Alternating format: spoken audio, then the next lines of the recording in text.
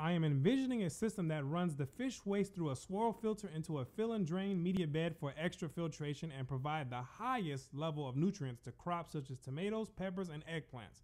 That bed would drain to a DWC system for leafy crops. The overflow for the DWC would go to the sump, which would pump vertically to an NFT herb garden leading back to the fish tank. Does that sound like a viable system? Do you have any additional pointers for me?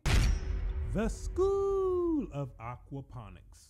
So we have your diagram here, Kevin, and we're just going to look at it and just kind of review it and, offer some suggestions and maybe some alternative ways to kind of looking at the way you would set up the aquaponics system. So for everyone else, I'll just kind of give you a general overview on what we're looking at right here in this diagram. So we can start with the sump tank down here, and we have a pump inside of it, and what this is doing is pumping the water up into an NFT system. This is an NFT system here. This is all under pressure here, and then it's going to be gravity fed back down here into a sump tank. A fish tank.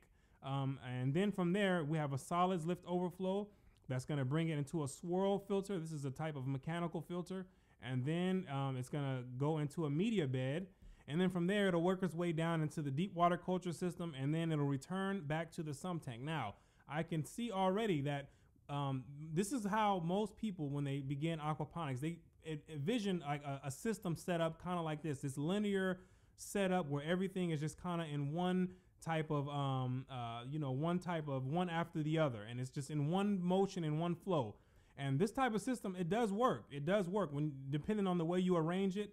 But there are some efficiency factors that you're going to miss out on when you set it up in these one directional type of ways.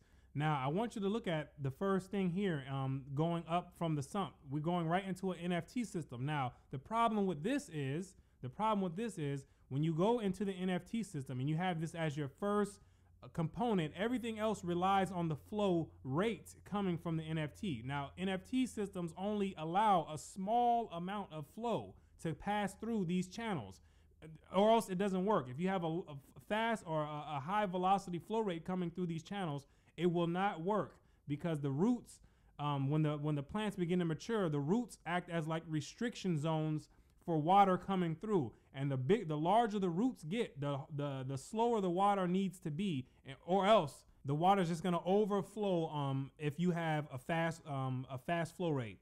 So this is something we don't want to be dealing with here. Now, other than that, since we have this small flow rate coming through the NFT system, that's all we get coming out is a small flow rate. So that causes problems right here in the fish tank, because the tank or the fish need fresh water to be recirculated every so often to stabilize the environment, or else you're going to have ammonia problems.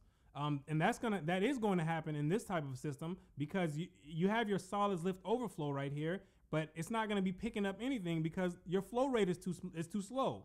So there's going to be a lot of solids that are going to accumulate down there, and there's going to be a lot of ammonia buildup, and you're going to have only a small amount of solids that are going to get picked up because the flow rate is too small. So now we can work our way down, and also we can come right to the media bed. This is going to have the same problem.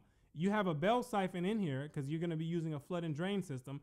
That slow flow rate that we started out with is not going to be fast enough to trigger the siphon inside of that bell siphon. And you're just going to have a flooded media bed. It's never going to siphon off of a small amount of water. These are the issues that you can face when you set it up this way.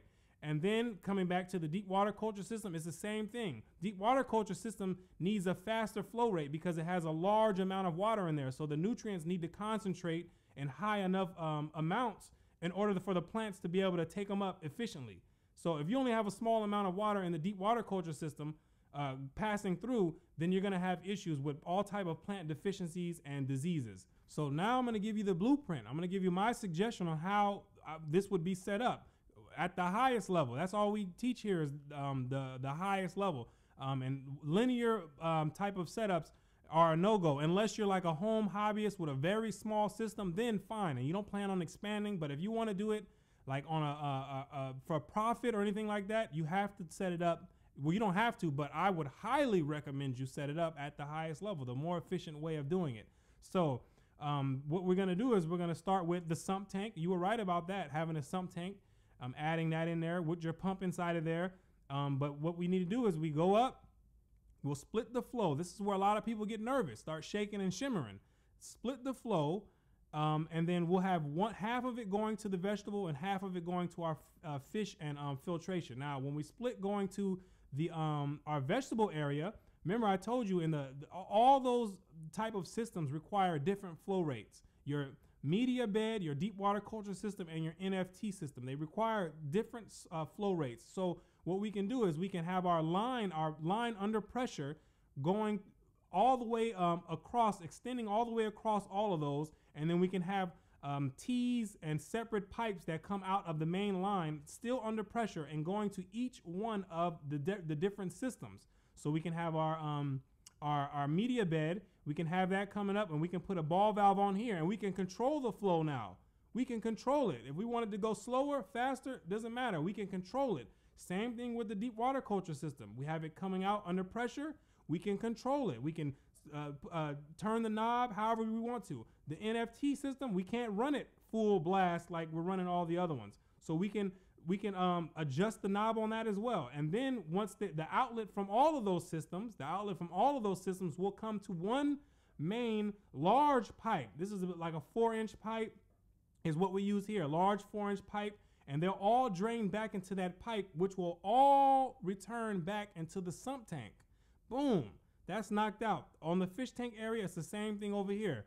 We're under pressure from the main line. We go up to the fish tank. Boom, that goes in there. We can adjust the flow to however much water we want to circulate through the fish tank. And then from there, we'll have our solids lift overflow. You had that in your diagram, which is super good. And that'll be sucking up solids.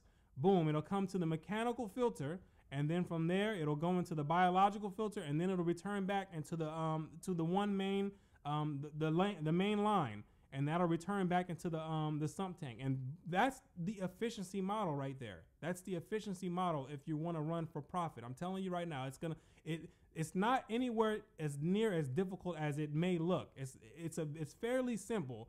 It's just a few adjustments from how you would usually put it together. And you're just splitting things up and keeping things nice and neat. You want the fish tank and the mechanical or the filtration in one area, nice and neat over there. And then the same thing with your grow system. You just want that separate, and you want to have maximum control. That's all it is. It's nothing super hard.